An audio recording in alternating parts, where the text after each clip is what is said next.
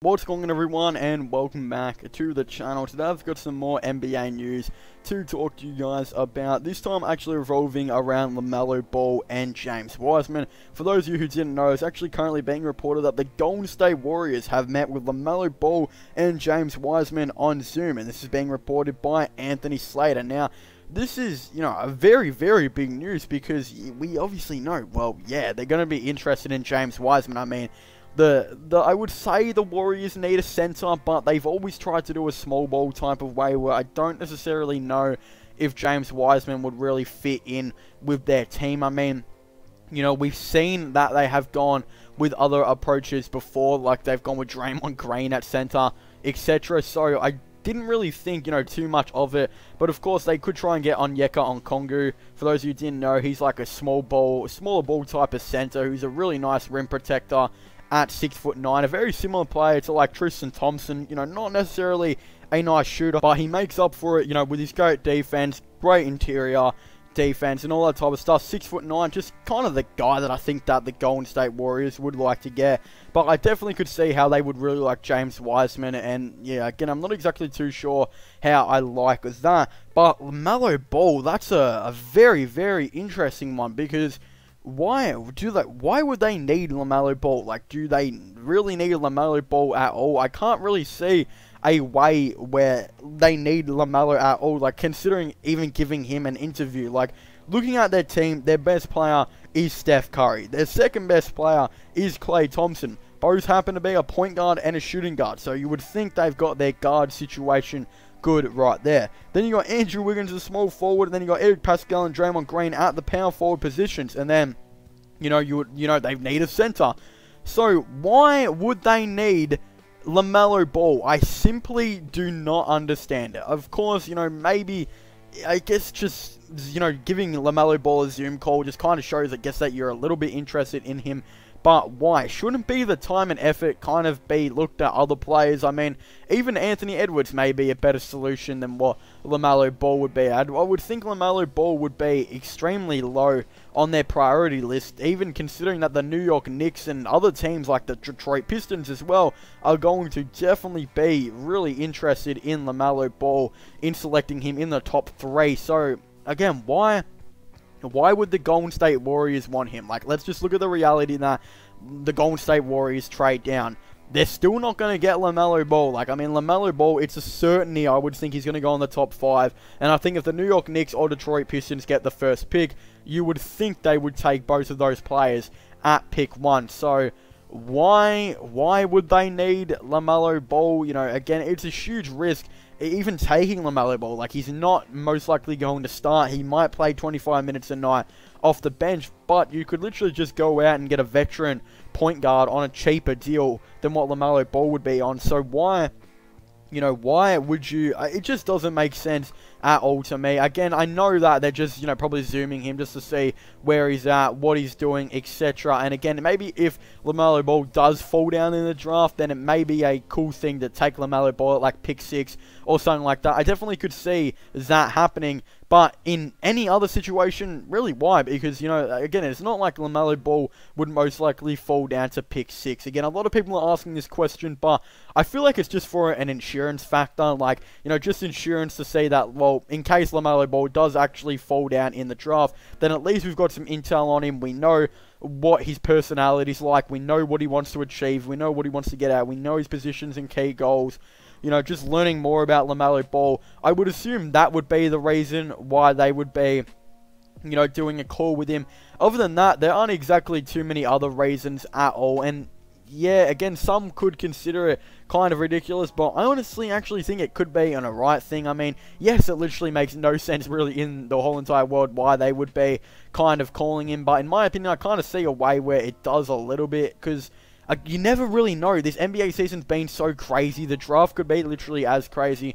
And there could be a scenario where maybe even the Knicks or the Pistons, like the Knicks, they have a chance they could literally fall down to pick 7. Again, it's extremely unlikely, but there is a chance where I believe the Detroit Pistons and the New York Knicks could fall as far as pick 7.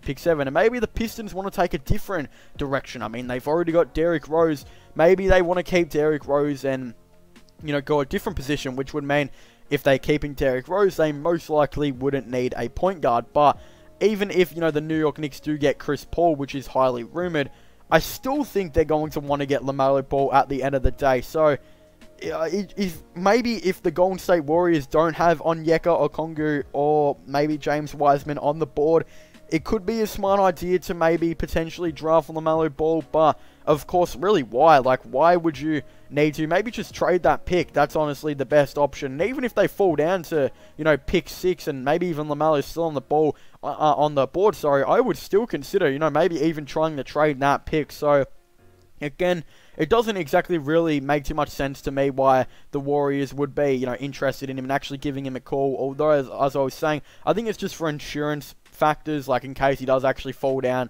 in the draft and then, you know, they also have a lower pick, then maybe they'd want to take him. But of course, that is extremely unlikely, but of course, again, just insurance factors.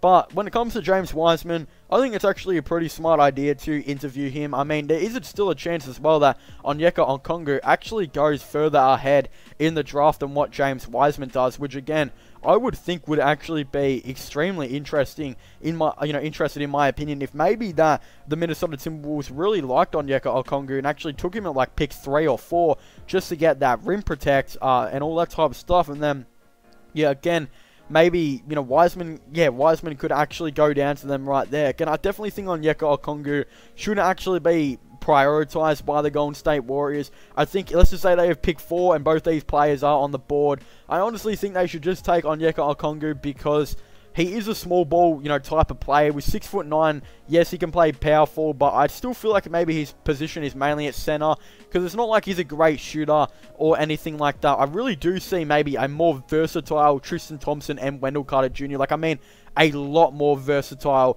type of player than what those two have been so far in their career. And even though Tristan Thompson's had a great career and has been, you know, a very, very good center for the Cleveland Cavaliers for a long time, I still feel like Onyeka Okongwu could, you know, maybe even have a bigger potential than what he does, especially if the Golden State Warriors get their hands on him. But again, if a team like the Minnesota Timberwolves, or maybe, you know, just a team that needs a power forward / center, does take Onyeka Okongwu before the Golden State Warriors do, then yeah, I definitely think they could look at getting James Wiseman. And of course, it's just a cheaper solution to get James Wiseman than Rudy Gobert. For those who didn't know as well, there's been a lot of rumors that they could potentially look to seek out and get Rudy Gobert.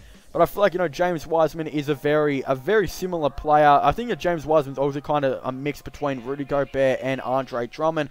I just feel like, you know, he's definitely a lot better of a, cheaper player. And again, even though it will be his first season and he will be coming off a couple of certain issues that he had when he was playing in college and all that type of stuff, I still feel like he will be a pretty nice player for the Warriors if they do get him, especially considering he won't have a big role at all. I mean, he'll be playing behind players like Steph Curry, Draymond Green, Klay Thompson, Andrew Wiggins. He won't have a big role. He won't need to panic or do anything too stupid like some rookies, tend to do. So I think he'll definitely have a kind of breezy first year if he was to get taken by the Warriors. But that's just why I really like the prospect of Onyeka Okongwu.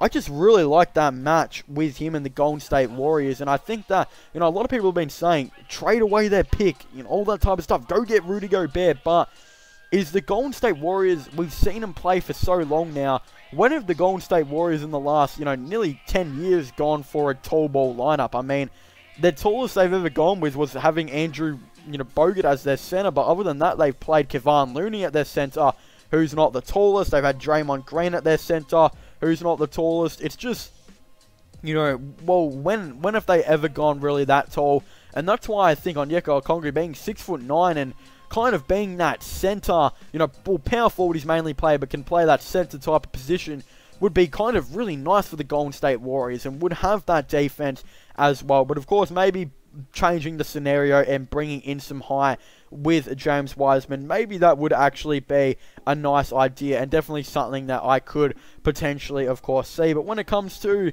Lamelo Ball, I don't think they're going to take Lamelo Ball. I think even if they fall down to pick 6 and if Lamelo Ball is somehow miraculously still on the board, they're probably going to look to try and trade that pick. But again, who really knows what's going to happen? This draft, I reckon, is going to be absolutely crazy.